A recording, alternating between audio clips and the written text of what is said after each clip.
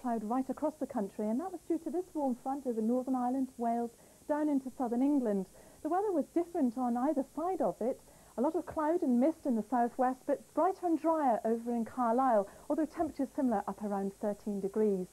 Now that warm front has ground to a standstill over southern parts of the country, but this cold front here is going to be moving eastwards during the course of tonight and again tomorrow, bringing a lot of cloud and some further outbreaks of rain with it.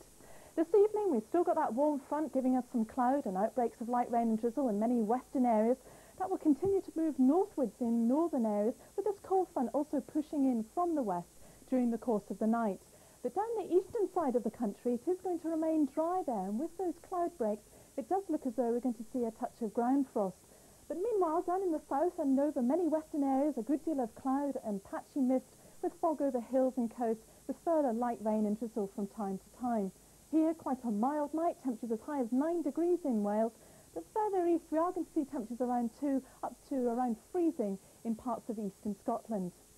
Well, for tomorrow, it does look as though this warm front will be moving just a little bit further eastwards, a lot of warm air over Wales and England and Northern Ireland. This cold front pushing in all the time during the course of tomorrow. A lot of cloud on it, some outbreaks of rain reaching many western parts of the country during the course of the afternoon.